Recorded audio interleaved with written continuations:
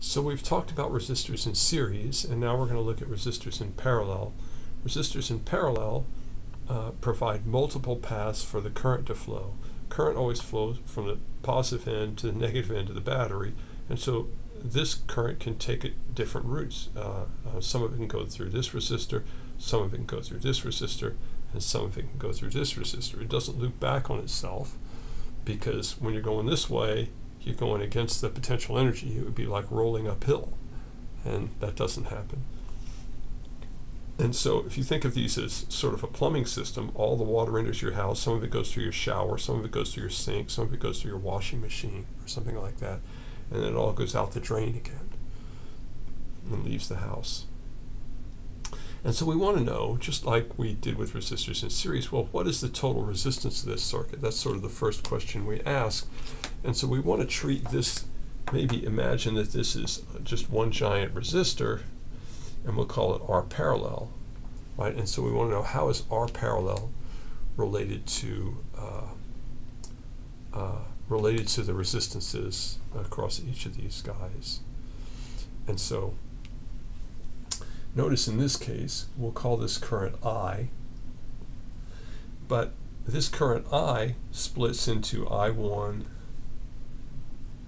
I2, and I3, depending on which resistor it goes through. Unlike the series circuit, where the current was the same through each guy, here we have I, which is our total current, is equal to I1 plus I2 plus I3. Right?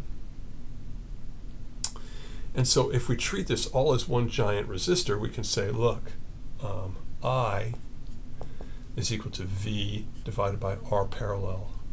That is to say, if we use Ohm's law and just treat this as a black box, then the current through this is the voltage on the circuit divided by the total resistance of this circuit. Right? Similarly, if I just look at this guy, I can say V1 is equal to, well, let's just write it this way. I1 is equal to V1 over R1. But V1, the voltage across R1, is just V.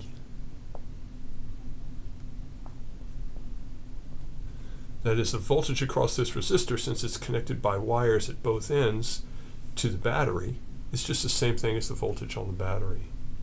Similarly, I2 is equal to V2 over R2 is just V over R2. And finally, I3 is V over R3, sorry, V3 over R3, which is just V over R3. And so if I take all this information, I can say, look, I is equal to I1 plus I2 plus I3, but I'm going to replace I with this guy, and then I1 with this guy, I2 with this guy, and I3 with this guy, and I'm going to get this. So I'll just write it again. I equals I1 plus I2 plus I3. This is the same thing as V over R parallel is equal to V over R1 plus V over R2 plus V over R3. Everybody's got a V. And so this just gives us 1 over R parallel is equal to 1 over R1 plus 1 over R2 plus 1 over R3. Of course, if we had 50 of them, it would just be plus all the others.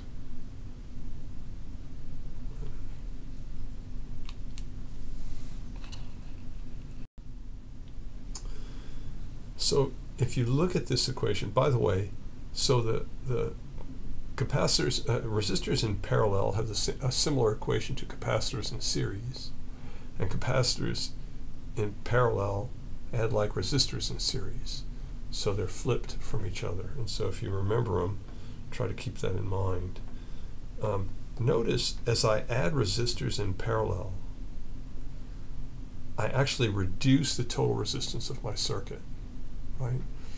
Because if I stick another resistor in here, 1 over R4, this quantity gets larger because I've added something to it. It doesn't matter what R4 is. If I add another 1 over R4, this quantity gets bigger. And that means 1 over R parallel gets bigger, which means R parallel, which is the inverse of that, gets smaller. Every resistor I add in series to my circuit makes the total resistance of my circuit smaller. And that should make sense because I'm giving the current more places to flow.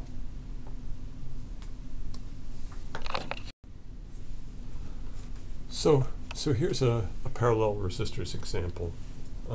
So we're going to have 3 resistors in parallel. This is V, which is 12 volts.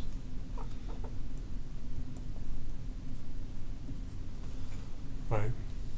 I'm going to have just a resistor here. That's R1. I'm going to have a resistor here. That's R2. And a resistor here.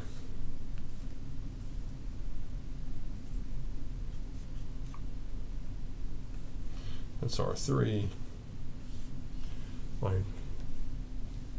And so I'll have a total current here, I, and here I'll have I1. Here I'll have I2, and here I'll have I3. And we want to determine all of this along with the powers and all that stuff. And so the first thing we realize is that V1 equals V2 equals V3 equals V, right? Since both ends of my battery are connected by wires to either end of my resistors, then each resistor sees the total voltage of the battery. It's not true when they're in series, because when they're in series, as you saw in the previous example, both ends of the resistor are not connected to both ends of the battery. But here all my V's are the same. And what that means is that it's fairly straightforward for me to calculate the currents. I1 is equal to V over R1. That's 12 volts over 10 ohms, which is 1.2 amps. Similarly, I2 is equal to V over R2 is equal to 12 volts over 20 ohms, which is 0.6 amps. And finally, I3, which is V over R3, is 12 volts over 30 ohms, which is 0.4 amps. And so those are all of my currents, right? So I have the voltage across, the current through, the power consumed by. Well, the power consumed by is just VI, and so the power consumed in one is V1 I1, right? They all see the same voltage, it's just 12 volts, and so 12 volts times 1.2 amps is 14.4 watts. Similarly, P2, it's just the same voltage and half the current, so it'll be 7.2 watts.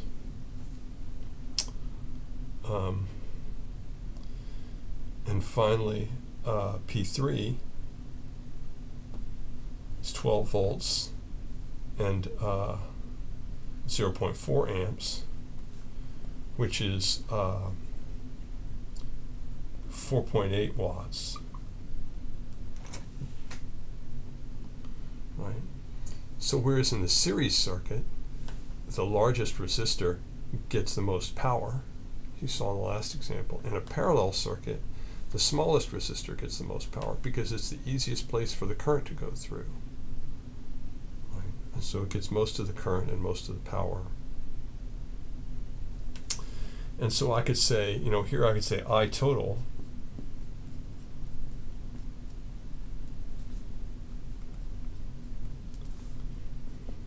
and that's 1.2 plus 0.6 plus 0.4, which is 2.2 amps.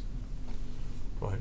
Similarly, I could say the total power consumed is P1, am I still on screen, plus P2 plus P3. If I add these two, I get 12 plus 14.4, which is maybe 26.4 watts. Let's do that again. 0.4 plus 7 is 8, and 4 is 12, 26.4. Okay.